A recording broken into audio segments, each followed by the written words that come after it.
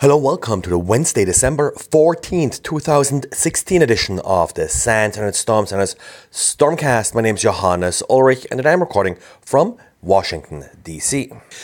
Well, today, of course, Microsoft Patch Tuesday. We got 11 different bulletins from Microsoft plus one from Adobe for Flash that was also included by Microsoft. The Adobe one is, of course, critical as usual. In addition, we had 5 of the Microsoft bulletins that are rated critical. We did rate the bulletins for Internet Explorer and Microsoft Edge as critical because one of the vulnerabilities is already publicly known and may lead to arbitrary code execution. This particular vulnerability is CVE 2016-7202, and it is a memory corruption vulnerability in the scripting engine. While these vulnerabilities are publicly disclosed, there is currently, according to Microsoft, no exploitation reported for these issues. A third bulletin included a publicly disclosed vulnerability, and that's the bulletin for the .NET framework, MS16-155. We didn't rate that as a patch now because it's just an information disclosure vulnerability. Other than that, really nothing too terribly exciting. Tons of vulnerabilities being patched in Office. That's actually the bulletin with the most vulnerabilities assigned to it, MS16-148. But none of these vulnerabilities are publicly disclosed or have been exploited in the wild. So as far as patch priority goes, start with the patches for Internet Explorer, Edge, and then of course Flash, and then continue with the remainder in whatever order you see fit. And well, Microsoft wasn't alone today. Apple continued its updates. Yesterday we saw iOS, tvOS, and watchOS updates. The watchOS update was actually removed again because it caused some issues with some watches. Now today we also got an update for macOS Sierra. Nothing really too exciting. A bunch of vulnerabilities that can lead to arbitrary code execution by visiting a malicious website. So those are certainly critical things to patch.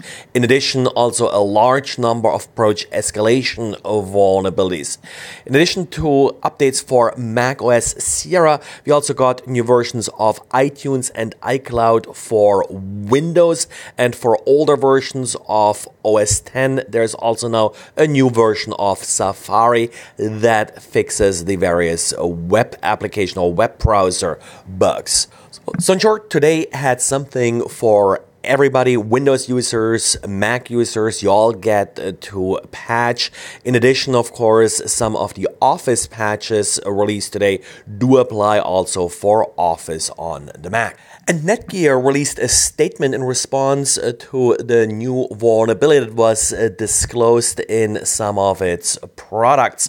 Now, turns out that about a dozen different Netgear products are vulnerable, not just the 2 that were originally mentioned to be vulnerable. Netgear has published a preliminary beta firmware that does fix the flaw. However, that beta firmware is only available for 5 of the affected routers. That's the R6250, 6400, 6700, 7000, and 8000. Netgear says that their investigation is still ongoing, so watch the page for updates and see what other firmware updates or such they will release in order to fix this problem. And when talking about yesterday's Apple patches, remember again iOS, watchOS, and tvOS, there was one vulnerability affecting all 3 operating systems that is exploited by exposing the user to a malicious profile file and then tricking the user into installing that profile with a certificate. Well, it turns out there is a proof of concept exploit available now for this vulnerability. So don't delay updating, in particular iOS. The watchOS update, of course, was removed for now, so we'll have to wait for another update to be released in order to address this problem. And well, that's it for today. So thanks again for listening and talk to you again tomorrow. Bye.